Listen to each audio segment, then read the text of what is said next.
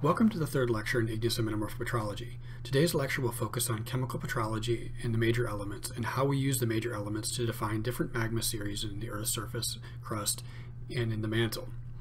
We can use a lot of the same principles to classify metamorphic rocks later in the semester, but today we're going to be focusing on igneous rocks and melts. When we define major elements, we're defining a major element as any element that is usually greater than 1% of the total volume of the rock. These elements are going to include silica, aluminum, iron, magnesium, calcium, sodium, potassium, and water. We also have to define minor elements, which are going to be between 0.1 and 1% of the rock. These are going to include titanium, manganese, phosphate, and carbon dioxide. In the next few lectures, we'll discuss minor elements more, as well as the trace elements. When we define a trace element, we're going to be defining a trace element as anything between 0.1 and 0% of the total volume of the rock. And that's going to include everything else in the periodic table. Major and minor elements are usually going to be expressed as weight percent oxides, or grams of oxide per 100 grams of sample.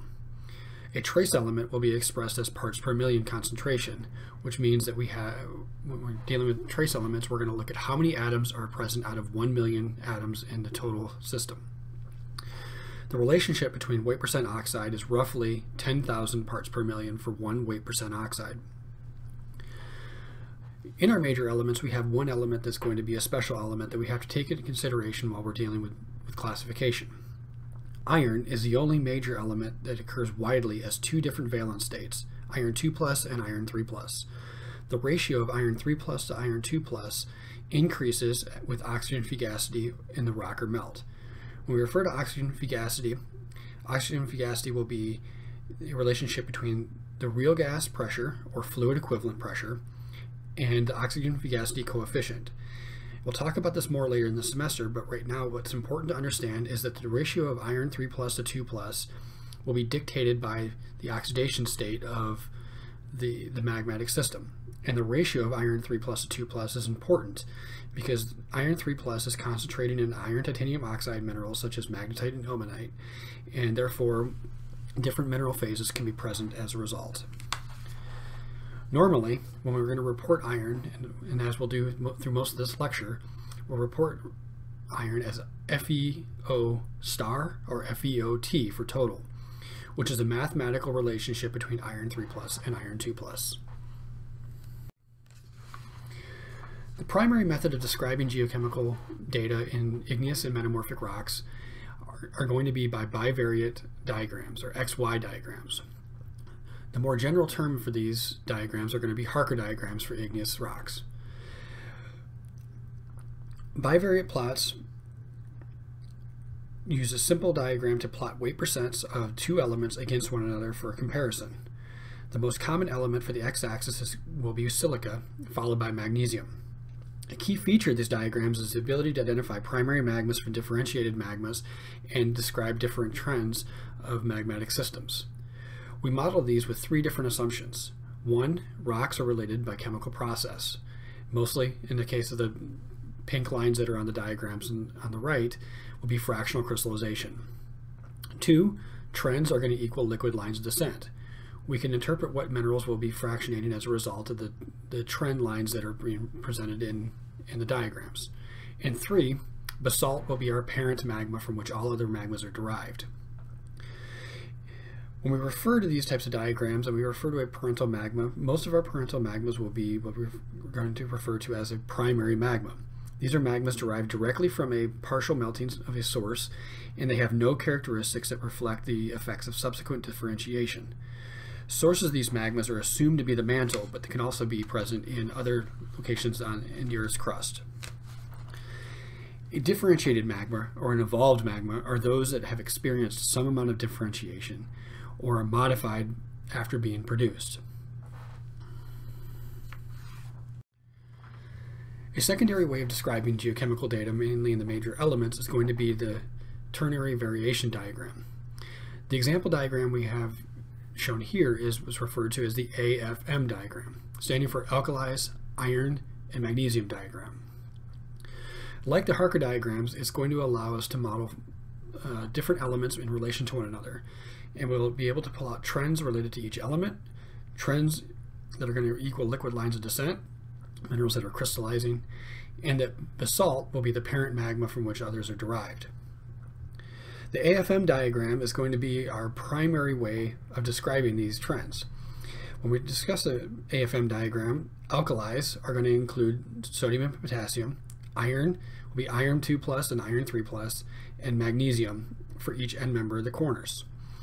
The diagram allows us to compare 4 different major elements without having to discard any major information.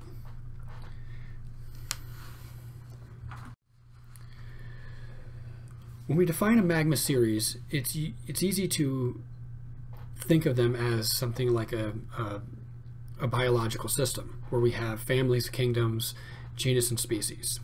So our question is what do we need to use to describe different types of magma series? And can we use chemistry to describe these series? Early on, it was recognized that chemical parameters were very useful in regarding to distinguish different mineralogical and magmatic groups. The 3 primary methods we're going to use here are going to be total alkalis, silica and silica saturation, and aluminum. The total alkalis versus silica diagram, or where we use sodium plus potassium versus silica, will allow us to define our largest subgrouping of igneous rocks, alkaline versus subalkaline rocks. What we have here in this diagram is a total alkalis versus silica diagram for alkaline rocks in red and subalkaline rocks in blue for rocks erupted in Hawaii volcanoes. The influence of silica and alkali content are reflected in the names of the 2 different major series. Alkaline rocks are richer in the alkali contents and commonly silica undersaturated, meaning that they have less silica and higher total alkali contents.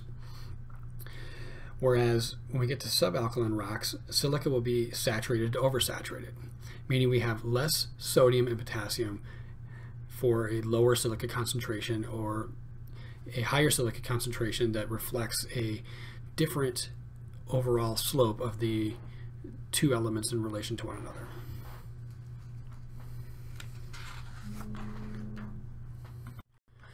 Our second way of describing magmatic series is using the basalt tetrahedron and the nepheline olivine quartz base.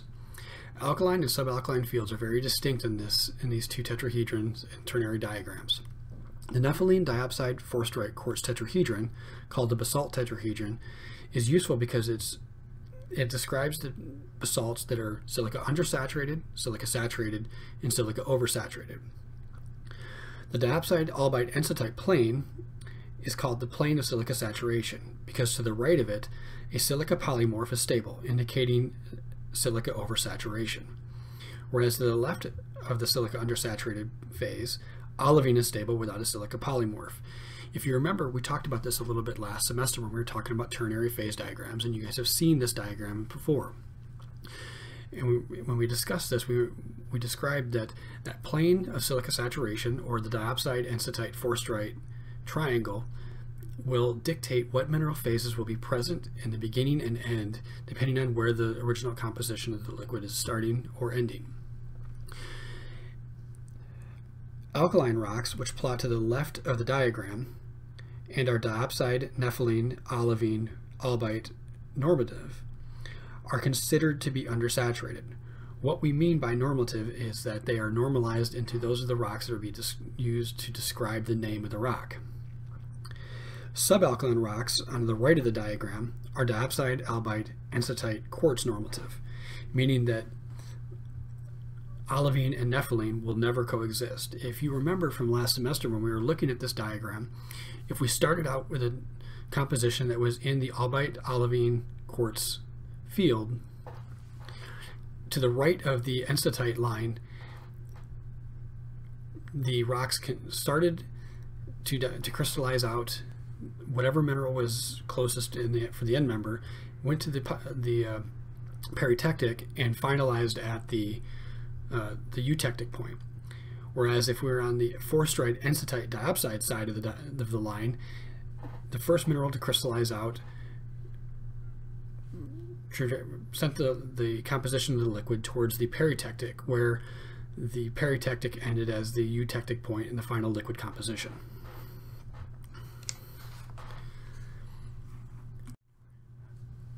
Another crucial factor of the basalt tetrahedron is the thermal divide that separates the silica saturation, or the subalkaline rocks, from silica undersaturated alkaline fields at low pressures. When we talked about this last semester, we were talking about that these rocks on either side cannot cross this divide by fractional crystallization, or crystallizing out just a single phase or two phases. So can't derive this one series from another, at least at very low pressures. The two series should be distinct, and at low pressures, because of this thermal divide along the albite-olivine trend, it prevents liquids from crossing as they cool. Subalkaline rocks can be olivine bearing or quartz bearing, depending upon which side of the plane of silica saturation they occupy. As a result, the subalkaline series was further divided into the tholeite and calc-alkaline series. The AFM diagram allows us to see this further subdivision of alkaline magmas into tholeites and calc-alkaline series. Although these two subdivisions cannot be distinguished in either the alkali silica or nepheline olivine quartz diagrams, they do plot as distinct fields in the AFM diagram. And again, when we start talking about aluminum here momentarily, it'll have a distinct plot, especially when we compare these to cation normative plagioclase. The relationship between more derived rocks becomes even more apparent on the AFM diagram as the rocks evolve. If we compare figure 8.3 with 8.14, we can see that rocks from the Skagard intrusion, the curved trend with the pinkish red dots, are similar to the tholeiitic trend on figure 8.14. The rocks from Crater Lake in the black trend is very similar to the calc-alkaline trend. Both series progress along the basalt, andesite, dacite, rhyolite trend, but there are distinctive mineralogical and chemical differences between the two series that are more evident for intermediate compositions. Researchers have found it impossible to consistently distinguish more silicic end members in the two series because they converge after different iron enrichment paths that characterize intermediate stages. Our final way of classifying magma series in igneous melts is using aluminum saturation. This is a classification that's based on the molar proportions of aluminum versus calcium, sodium plus potassium, or A over CNK. Common non-quartz feldspathic minerals for each type are included. Essentially, is what this plot shows us is it shows us the relationship between aluminum and alkali elements. So if you look at the two alkali elements we were previously discussed, sodium and potassium, they show a general trend of increasing with increasing silica concentration. In contrast to that, our third alkali element, calcium, shows a decrease in concentration as silica increases. So we can use this relationship to plot the relationship between these two different elements, different series of elements, and compare that to aluminum.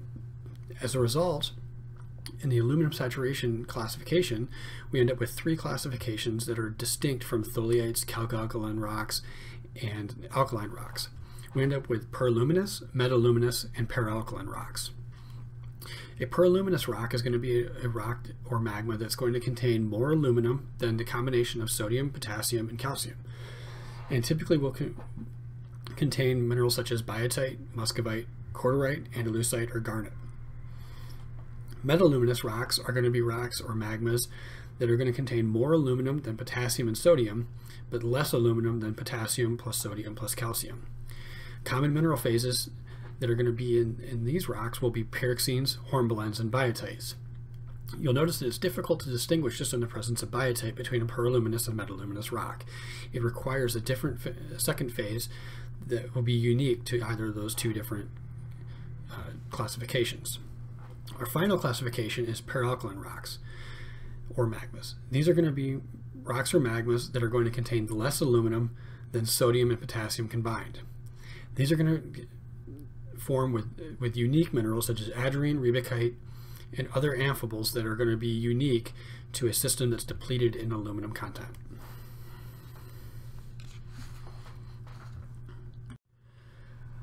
After we combine these different classification series, it's easy to identify the types of magmas that are going to be produced at different types of environments. The plot here shows 41,000 igneous rock analyses that were combined by Lemaitre in 1976.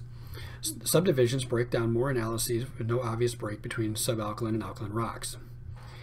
When we look at this diagram, there's a distinct correlation that should be observed here. First, calc-alkaline rocks, which are going to be in the kind of pinkish colors, are restricted to subduction zones and only cross over the calc-alkaline-alkaline line when they are at low silica contents. Tholeite magmas are practically exclusive to mid-ocean ridges. Some alkaline magmas are going to be found at mid-ocean ridges, but they're going to be subordinate to the tholeite composition magmas. We will continue to explore the relationships of alkaline and subalkaline magmas later in the semester when we start talking about different environments of magma generation. Our next lecture, though, will focus on trace elements and isotopic analyses of igneous rocks to further classify them and allow us to use these different elements to see how magmas evolve and differentiate more effectively.